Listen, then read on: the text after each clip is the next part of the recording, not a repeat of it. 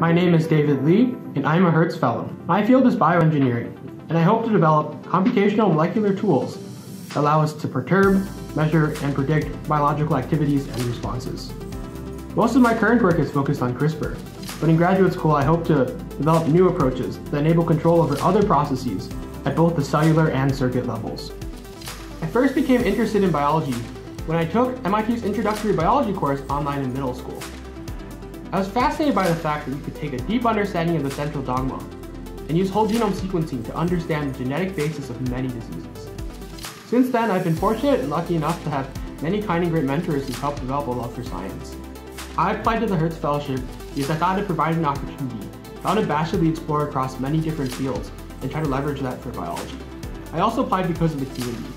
The previous and active Hertz Fellows comprise a huge number of creative people who I'm sure I'll learn a lot from. I'm honored, but also really surprised that I was selected as a Hertz Fellow.